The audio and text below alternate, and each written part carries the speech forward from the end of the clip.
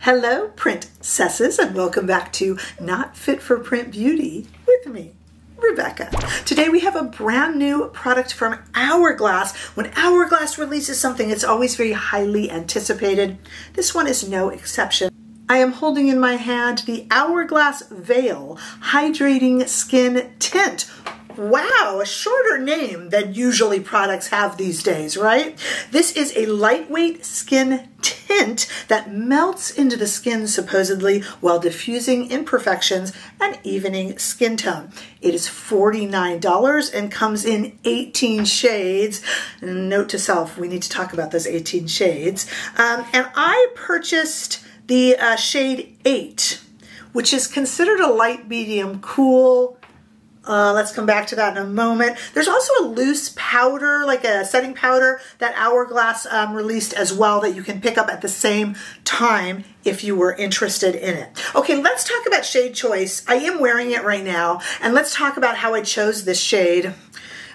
It was a little bit of a luck of the draw, and I lucked out. And then you'll see in the demo, I'll split the face and do one side and one side, and you'll see if in the demo you do agree that I did good. It was a little bit of a guess. So I am a very traditional, hear me out here, I'm not just talking about me.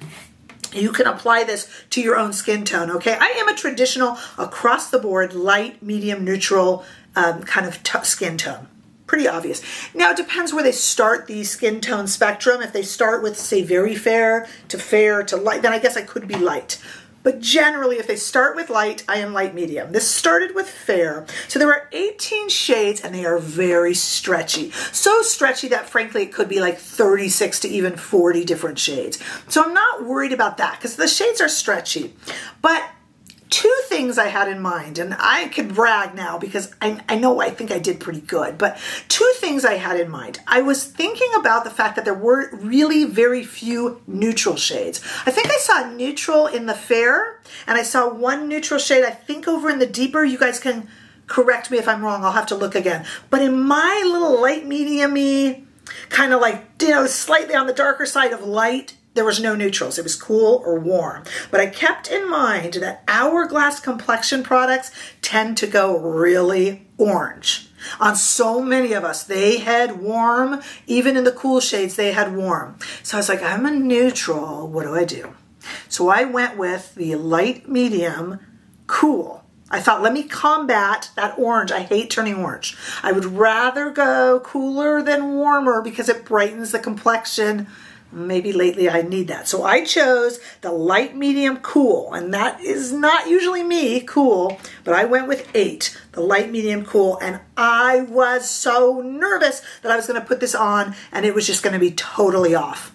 You know, like your Aunt Bertha who wore 7 shades too dark, and you saw the line right here. I was so worried about that. So I really lucked out. I don't know if it was luck or that I'm just, since COVID getting so good, since, you know, lockdown getting so good at choosing shades online, I don't know. We're going to go right now to the demo, and you can actually see for yourself and tell me what you think, and then I want to know what shade you chose as well, so stay right there. Okay, I do admit to this being a little bit of a moment of truth.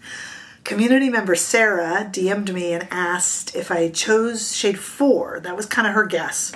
And I went, Sarah, I chose shade 8. One of us is very wrong. So let's see. Sarah, it's the moment of truth. Okay, so here we go. I'll do this side of the face, and we'll leave this side, and then we can compare them. Okay, so here it is here. You've already seen this in the intro. You know. You've gone forward in history, and you know. Okay, not bad. Literally, this is the first time I'm trying it with you guys. I will do a wear test, but the first time putting it onto my face, I'm doing here with you guys. And I'm just kind of trying to, clumsily split the face a little bit. Not bad, not bad, but darn it, the darn stuff is running warm. I mean, it's not too warm, but I'm telling you, that was a safe bet. The darn stuff is running warm. Okay. So here I am just going to kind of press it in a little bit. And I clumsily split the face there. What do you think? Not bad. Not behaving like a cool shade though, is it really? Right? Not bad. Okay, let me do the other side now. Really pretty. Kind of, not necessarily light coverage, but not quite medium either. I can tell you, I I know what they say, but I can tell you from what I'm experiencing. And I could build this a little bit, but it appears to be kind of on the light side of medium, which is kind of just right, especially for those warm months, summer into fall. Okay. Where did I see somebody press? I saw a professional makeup artist press this in and I went, validation. But somebody said to me in comments, oh, I don't know, you're pressing that in. You need to go wash your hands and you're just wiping them on your pants. And I did say I don't wipe them on my pants if I'm not filming. I do wipe them on my pants when I'm filming though. I admit it. But when I'm not filming, I do wash my hands. Of course I'm filming most of the time, so. Okay. What do you think? Oh my gosh, I think I did good on the shade choice, Neck. I did good. Okay, let me get some makeup on. Now, you have seen the finished look already in the intro, and when you just forward a second or so, you're gonna see it after the wear test. I wasn't planning to film today, so I got all day just to kind of let it sit, and we'll see how it goes. Stay right there. Okay. It has been 8 hours. That's a good wear test. Sometimes you guys get on me because it's like 5 hours. Pretty good, huh? And I gotta tell you, I like this stuff. Now, I hesitate to say it because I feel like those of you who will take my advice, and I'm very honored that you place your faith in me, I really am, but I am afraid that I'm sending you on quite a quest to choose the right shade. I am aware of that, and I don't know how much help my lucky guess was, but do know that generally their foundations run warm, and I went cool. I'm definitely a neutral, but it didn't hurt me. In fact, it brightened the face a little bit. I have reapplied the lip product. This is the Phantom, the lip gloss from Hourglass, but everything else is as it was. And you know what I was most impressed with as the 8 hours were on? My dad's birthday was today. He's 88 years old, my dad, and I went ahead and put on a little dinner party and all that stuff. Pretty good. It wasn't too hot, air-conditioned house, but you know, I was working and moving. So you know what most impressed me when I stopped throughout the day and looked into the mirror? I was most impressed with the fact that I really do believe it blurs my pores. Maybe it's because it's summer, but I don't know about you guys, really been plagued by pores, and some of you have texture, but I have pores on this area, and especially here and here. And I really noticed as the day went on, I wasn't seeing them. Did I powder it? I did not, for 2 reasons. Number one, I don't like to wear primer or powder when I do an initial foundation review, because if there's a problem, you don't know what caused it. And I did have a little bit of color corrector on the dark pits of despair before I started, but I didn't even put concealer over. I wanted to see what this Hourglass product was doing totally on its own, okay? So anything around the nose, anything around the eyes is purely this. I wanted to get rid of even concealer. Obviously, I'll wear it later, but not for the first, go. Looks really good under the eyes, not creasing. So any creasing would have been a concealer, see? Really good around here. I could have built up some coverage over some blemishes or used a concealer. I really would have, or maybe some blemishes here. It's a light medium coverage, so great around the pores here. Super blurring here. I can see the areas around the nose that remain, they haven't gotten worse, but remain a little bit red or a little bit of thread veins. Again, I didn't put concealer over.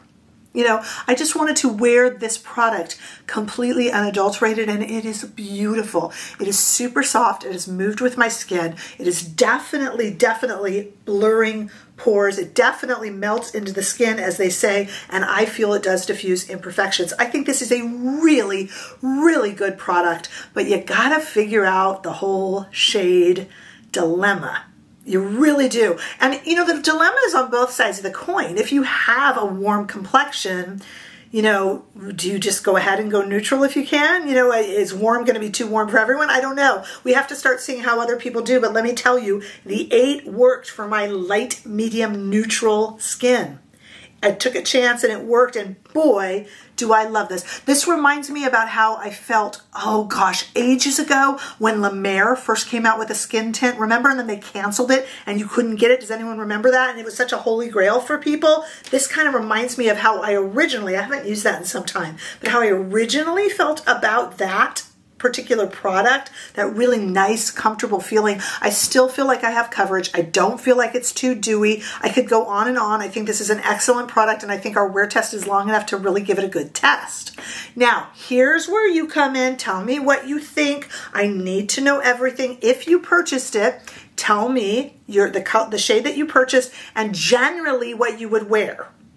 Would you normally be a deeper tone, kind of warmer shade? Would you normally be a fair, really kind of cool shade? What would you normally be? What did you go with and did it work? Let's start getting some feedback. It's early days yet. Let's start getting some feedback for everyone who wants to go out and purchase it. Hey, that's what makes us a community.